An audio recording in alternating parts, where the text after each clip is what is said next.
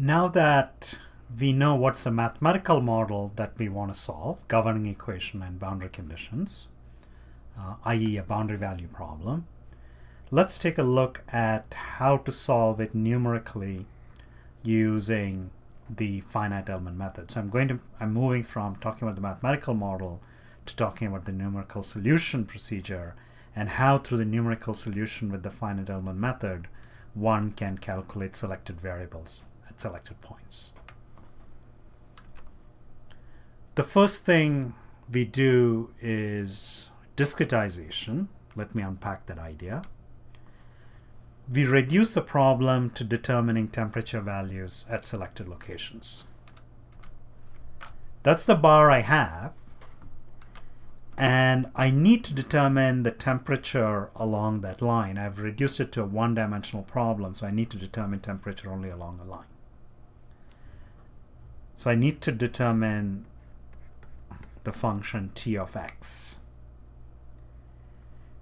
And I say, you know what? Instead of determining temperature everywhere along that line, I'm going to determine only at selected locations. In particular, I'll determine it at 4 locations. 1, 2, 3, 4. And everywhere else, I will just use an interpolation. So if I want to know the temperature here, I'll use an interpolation between that value and that value. If I want to know the temperature, let's say here, I'll use an interpolation between that value and that value. It's a linear interpolation. So which means that if I plot the temperature versus x, okay, and these, are my 4 values, then in between, it's just a linear interpolation. I don't know these values yet, but I know the shape. The shape is going to be that. So I've reduced the problem to determining temperature at 4 points. So instead of determining an unknown function, I'm going to determine 4 values. That's called discretization. And it's easier to determine, a finite number of values rather than a function. Determining unknown functions is hard. Determining a finite number of values is not as hard.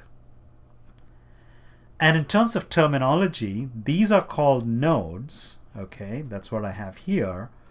And these are called elements. So I've divided my domain into 3 elements. And I have 4 nodes. And in the process, what we have done is we have assumed a shape for our function, and that shape consists of piecewise polynomials, piecewise linear polynomials. And these, the shape is constructed element by element. And in any finite element, methodology, you do that. You're assuming a shape, and the shape is constructed element by element. The crux of the problem now is how to determine the temperature at the nodes, in our case at the 4 nodes. Let's talk about next.